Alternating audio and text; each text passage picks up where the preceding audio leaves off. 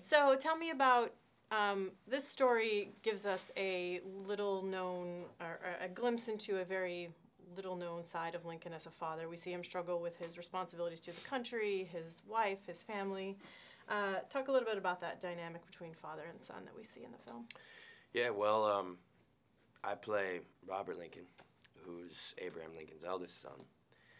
And in fact, they didn't have a great father-son relationship. It was quite strained.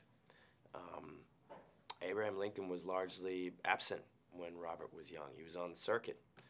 And I love that because this movie doesn't portray Abraham Lincoln as a simple icon or an angel. It shows him as a human being. It shows him, you know, as a man with flaws and a guy who has to make compromises and who has his moments of hypocrisy. And I think that's really important. And, you know, yes, he's one of the great leaders and great minds of, you know, history ever, but he was also a human being. And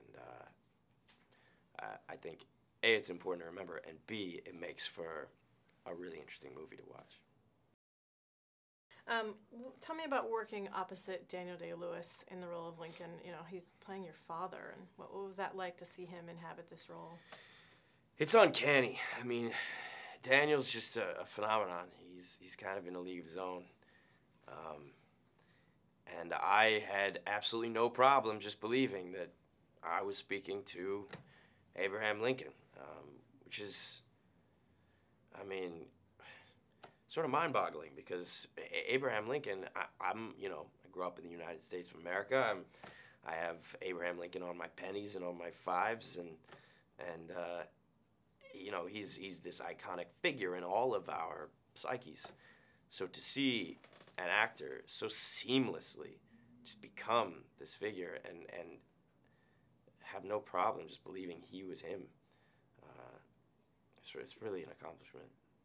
So on the one hand, you had Daniel Day-Lewis as Lincoln as a very, very believable character, and then you also were taken into the White House of 1865 in this film. I mean, the attention to detail and the authenticity are quite remarkable. What was it like to have that environment on top of, you know, these very real characters around you? How did that affect your work as an actor? Yeah, they replicated the Lincoln White House with meticulous historical accuracy, and I just love it when anybody gives that much love and care into their work. It makes my job a lot easier, you know, when I can step onto set, and the environment that Stephen has created is so conducive to an actor being able to focus and just get into it and not feel like we're acting, you know, feel like it's real. What struck you most about walking onto the set? Maybe the first time that you walked onto set. What stood out to you the most?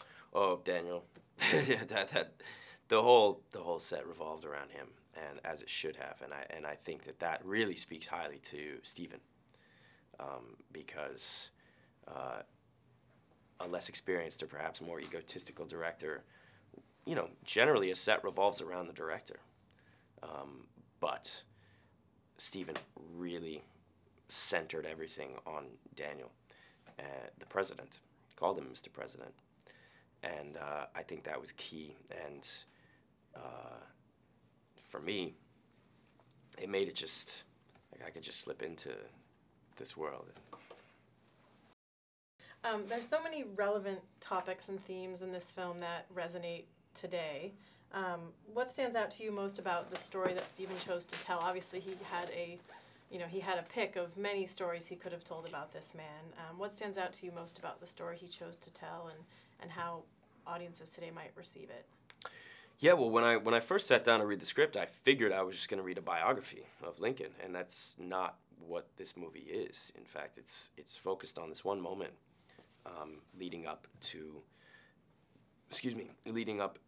the passing of the 13th Amendment to the Constitution to end slavery in the United States.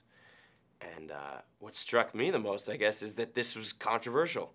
You know, now it seems pretty obvious no human being should be a slave. All men are created equal, isn't that the whole point? But back then, super controversial. I mean, on both sides. That was another thing that really struck me, is that Lincoln wasn't just contending with Democrats, because back then the Democratic Party was the conservative party and the Republican Party was the more progressive party. And he wasn't just contending with the Democrats who wanted to keep slavery legal. He was also contending with more progressive and revolutionary Republicans to the left of him, who were holding ideas that, again, today seem completely normal, like the fact that black people should be allowed to vote and that black people and white people should be able to get married, etc. Back then, really, really, really revolutionary, controversial ideas, and Lincoln had to make these compromises. Lincoln had to say, I know that's the right thing to do, but I can't push for it right now, because if I do, then I'll lose all of these people and we won't be able to take any steps forward. We'll just be stuck. And he received grief, so much grief from all sides, and so much criticism. And I guess that's what a leader is. Tell me about working with Steven. What's unique about the way he works with his actors and the enthusiasm he has for his films? Well, what I noticed most about Steven immediately, and what stuck with me, was just how happy he was to be on set, and how enthusiastic, just gleeful. You know, you'd think he's Steven Spielberg. He's one of the most successful and renowned filmmakers of all time. He's probably kind of, you know, it's another day at the office. Not at all.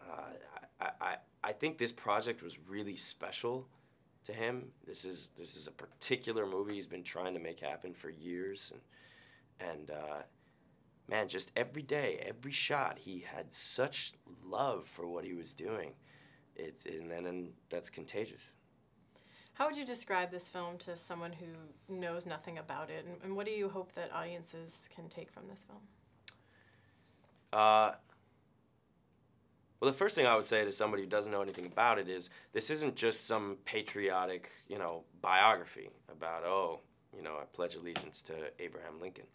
This is a story about a human being. And I think it's important to recognize that even though he was a great leader and, you know, arguably the greatest president ever, he was a human being who did have his imperfections and did make mistakes. But besides that being important to recognize, it also just makes it a fun movie to watch, because that's what makes any great drama. And this is it's riveting. It's, you know, it's a Spielberg movie. That's what really surprised me, is it didn't feel like dense, and it didn't feel like, you know, history class. It felt like a really intense, great story.